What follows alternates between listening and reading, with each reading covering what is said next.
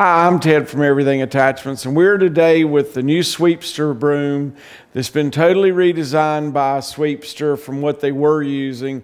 What they did have worked fine, but it was kind of like a Sweepster in front of a standard skid steer bucket. It didn't have a lot of capacity, and this is just a total redo, and they've done a lot of nice things on here that you'll like. They've put this nice big heavy guardrail up here, this tubing that, because I've seen a lot of these damaged, to keep that from being damaged.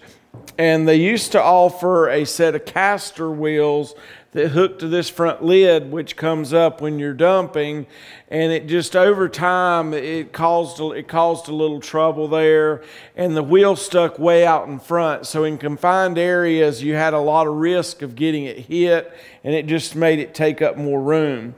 So they put these solid steel wheels on the side of it, so when you are going down really low, to this does come with a standard cutting edge now instead of optional. So there's a cutting edge under there. Most of the time you'll be using this from anything from cleaning up your parking lot after a construction job, or actually getting the mud up off a road after a construction job, where you're using the cutting edge to kind of scrape it as the broom sweeps it into your hopper. So when you're using it to really scrape and get all the debris or mud up off the road, or asphalt, cement, whatever it is you're using, these wheels here will be riding and lifting the front of this lid and your brush, so you're not just burying the brush down into your surface, and for better brush life. This does come with a poly brush or a poly metal mix. And I think that's what will be used 95% of the time, not the poly. I think you want the mix to really get the debris up most of the time. The standard unit is 30 inches high. If you get the dust abatement system, if you're in something where you're trying to get rid of all the dust, they do make a really nice system. It's not cheap, but they do make a really nice system to keep the dust down. And they do offer a water system also, but the filter system is probably the way to go. It comes with the 4 holes on top if you don't order it with it, where you can add it later. So they've done a lot of things, and one thing is they've made it more narrower, and they've kept those wheels off of it for better maneuverability. They've made it real easy. When you are ready to service your brushes, you simply pull out these 4 clip pins. You can remove the ends. You can remove the hydraulic motor. I'll show you on the other side the same way, to be able to drop your brushes out and replace them real easily. It also has multiple adjustments, so as the brushes wear, you can lower your brushes in here. And what used to be a skid steer bucket, kind of with the broom attached to it, is now a much larger volume container there, to where you just can hold a lot more debris.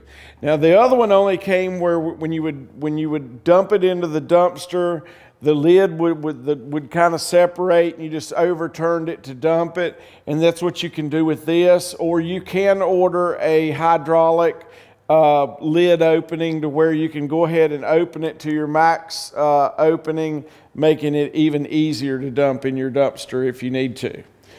They've put dual steps on it, so depending on which side you get into your machine, you've still got a step. It's standard universal skid steer quick attach hitch here. And as you can see, this is a big unit, so it's going to hold a lot of volume.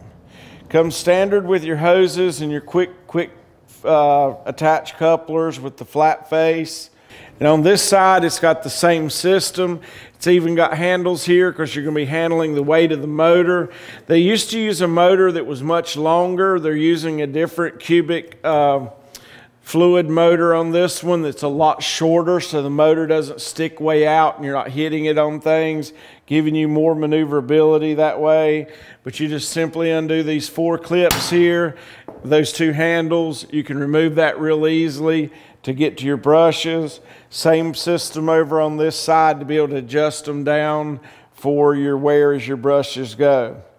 Overall, they've turned this in from something that worked pretty good, and they already had the bucket that was similar that they were using, to just a dedicated sweeper. It doesn't have a standard skid steer bucket under it, and it does finally come standard with the cutting edge under there, so when you're using it, down there on those abrasive conditions, that you're not wearing out the bottom of your hopper. So overall, the price hasn't changed a lot, but the features and the maneuverability has changed tremendously. These steel wheels, the reason they're steel, because the skid steer steers by just sliding, and so you wouldn't want that out of a poly or something. It would wear off real quick when you're moving.